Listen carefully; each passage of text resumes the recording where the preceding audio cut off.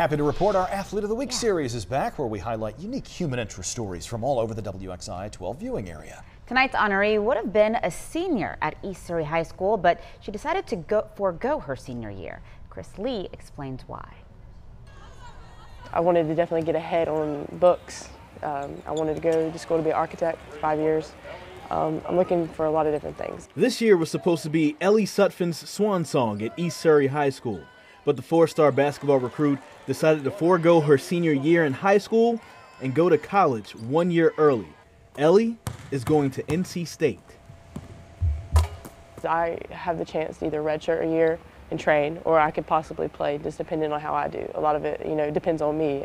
If I'm doing my part, if I'm putting the work in. And Sutphin has been putting in the work, in the gym and in the classroom. She had to complete summer courses in order to graduate early, which hasn't left her with much time for anything else. Well, honestly, you have to have that mentality you're never good enough. So, keep you going, keep you motivated. Like I said, it's a lot of hours in the gym. People don't really understand, oh, I'm going to go hang out with my friends. No. No, not today. ESPN ranked Ellie as the 39th best girls basketball player in the country for the class of 2020, which had NC State knocking at her door early. She committed at the end of her freshman year, which added lots of pressure.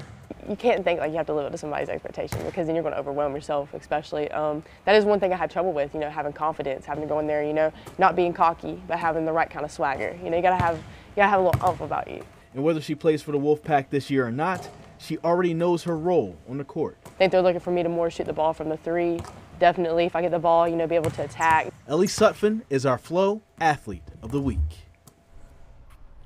You can nominate our next Athlete of the Week, Just send an email to sports@wxi12.com, or you can find Chris Lee on Facebook and Twitter. Just search for Chris Lee TV.